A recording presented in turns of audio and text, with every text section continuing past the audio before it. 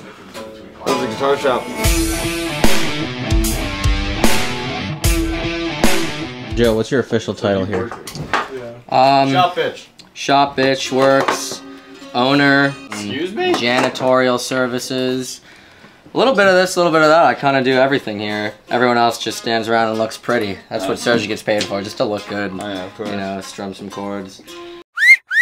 But I'm the backbone of the shop. Everyone would tell you that. The shop would stop functioning if I left. This thing's the shit. So what is that? It's the Electro-Harmonix soul food. He was saying like, oh, I want like a Klon sound, but I don't want to pay $5 grand. This is like, what, like $100? And it is a Klon, and it sounds really good. It's probably one of the most bought overdrives on the market. Every guitar player I know that like knows his shit is like, oh yeah, I have a soul food somewhere. Like, it's sick. I'm wondering what we get that for. How do I check what the cost is instead of like the, because if I go to the website, I just see what everyone pays. Give him a call.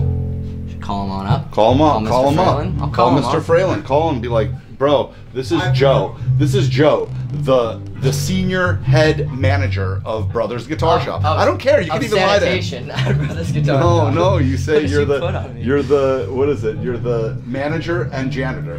That's what I said. He asked me today. He's like, "What do you really do?" And I'm like, "Well, manager." He said that I'm the shop bitch. I was like, that could be one thing. That's not nice. It's not really nice. In You're a not certain the shop sense. bitch. No, you're not. I'm not. You're not. You heard it here first. Another one like this. A cut with a cutaway. Maybe it's that. Cool. That thing is sick. Check it out. I want to see your reaction to this. How long have you been playing for? Since I'm a teenager, but not like very seriously. But now I use it for my teaching all the time.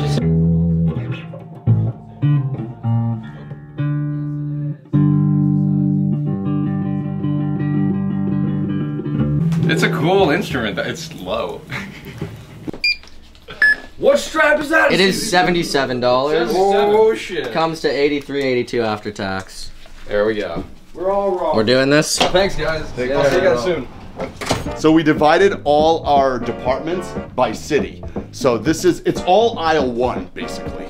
So if anyone asks for something, I can just say, yeah, walk down aisle 1 and look on the right, you know? Or you can say it's an aisle 1 and say nothing. Where are your straps? Aisle 1. No, we're more friendly than that. So basically, this is Strapburg. This is Strapburg. So this is Cable City. Strapburg continues. It continues all along the bottom here. I wanted to go all the way to the door. We'll see. We're gonna get more straps for that. What is it? Stringiapolis. Stringiapolis. Oh, that's a new one.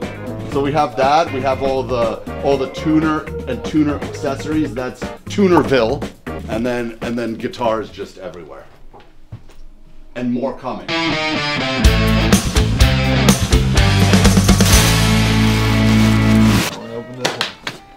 This one. What are they opening? No matter what's going on, she just wants to be part of it. I gotta get you out of the shot, I'm sorry. There we go, Taylor 314 lefty.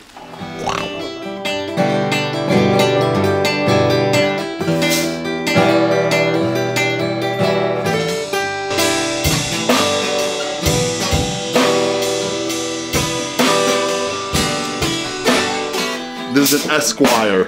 Check this baby out. Kind of looks like it.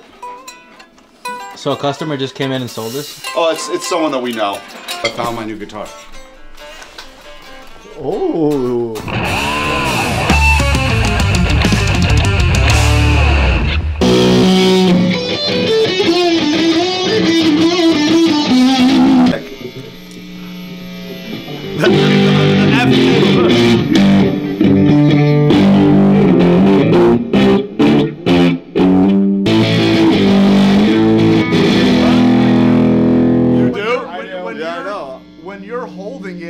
And like harnessing it, it feels good.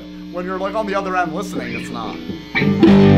One of our regulars, he comes by and trades guitars often. He brought it, we made a deal yesterday. He brought it and we bought it. So this is it, look. You know, there's a thing. Frank takes them home and then they sell. So as soon as he takes it home, it's gonna be gone in like a day or two. So we gotta put it online, then let Frank take it home. Bless it. Wow, it's a good guitar. So the whole reason why we got our state-of-the-art facility for building guitars and fixing guitars, so we can make room for this beautiful setup that we have here. So we built a little stage here. We're gonna be doing open mics. And honestly, I want to have guitar player come here and play lightly while people walk around and shop, like a nice interactive shopping musical experience. That's my vision.